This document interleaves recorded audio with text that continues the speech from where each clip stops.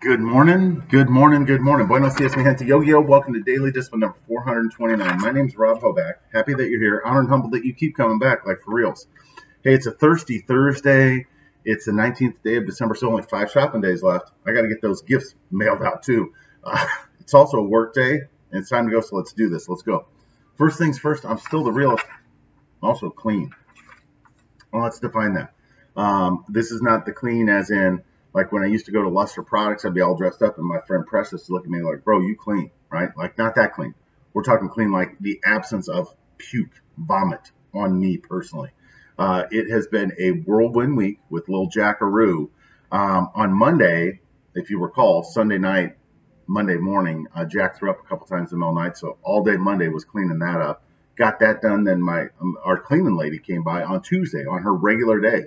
So she helped clean everything up. And then yesterday, Jack was right back here. And by my count, I believe he threw up 4 times. Yeah, right. And so this leads me to my thank yous. So yesterday was, especially last night, was very, very hectic. A lot going on. And so I'm just thankful. Sam stepped up in a big way, right? Just a big way. Super proud of him. Super thankful for him. And I can't wait to see him play basketball this weekend.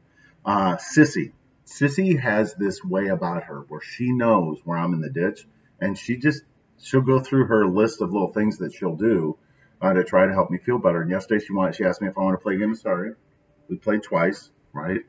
And I explained to her, just like Monopoly, I'm like, Sissy, when you're playing a game, when you're competing, don't feel sorry for anybody. Just do what's best for you. Learn to compete, right? And then when it was time to go to bed, she asked if she could lay down next to me, and she had cuddled with me and told me she loved me, and she's just the best. Nobody loves me like Addie. It's not even close. And then there's Jackaroo, right? And Jack has been sick since Sunday night. We went to the doctor yesterday. Doctor's like, he looks fine. I'm like, oh yeah, I know, but he's been throwing up. Trust me.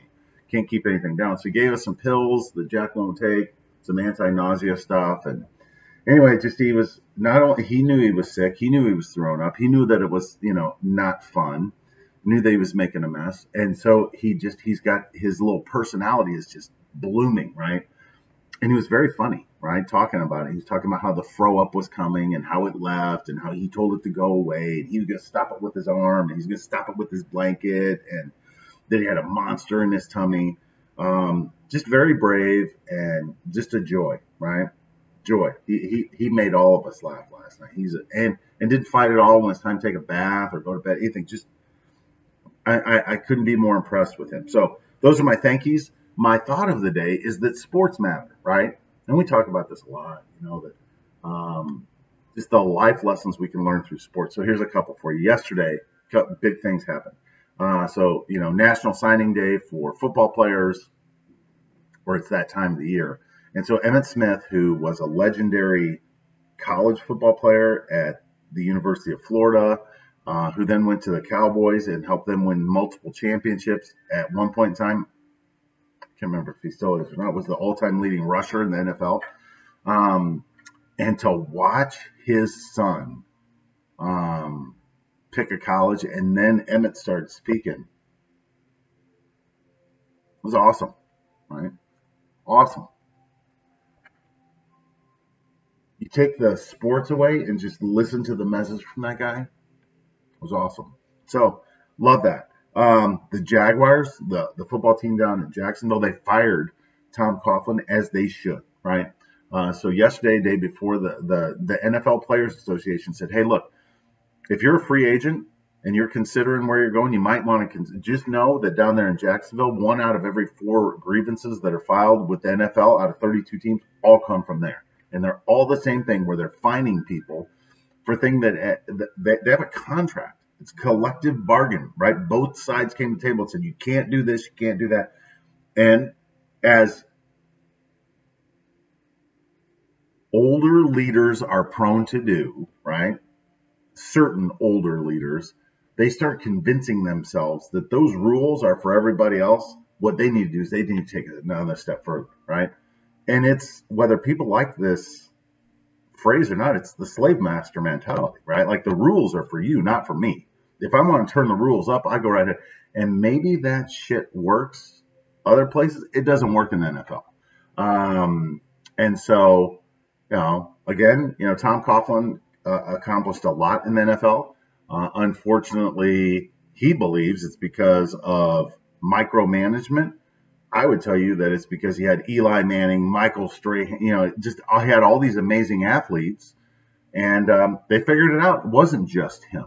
And so he tried to pull into that bag of tricks again. Like another decade had passed, and Me Too, and people, the empowerment of the individual, like, wait, you don't get to talk to me like that. You don't get to treat me like that. So good for the Jacksonville Jaguars for finally getting rid of his old ass and putting him out to pasture. Hopefully that's where he stays and he can't mess with anybody else's life. Good riddance, Tommy. Uh, and then tonight, or I don't know if it's tonight or this weekend, there's a big NBA basketball game coming up. And it's hard to say, big NBA basketball game in the middle of December, but it's big, right? So you've got the Lakers, who missed the playoffs last year. It was the first time a team that LeBron was on had missed the playoffs like since forever. They're the number one seed. They're playing well. They're 24-4, right? Just an incredible record, playing well. Everybody, it kind of looks like right now the Lakers are going to go to the finals, and they're over here in the East. You've got the Milwaukee Bucks, which is where Giannis is, the reigning MVP, who's worked really hard, and he's playing tough. And so these teams are about ready to meet, and it's going to be old versus new. Should be a fun game, right?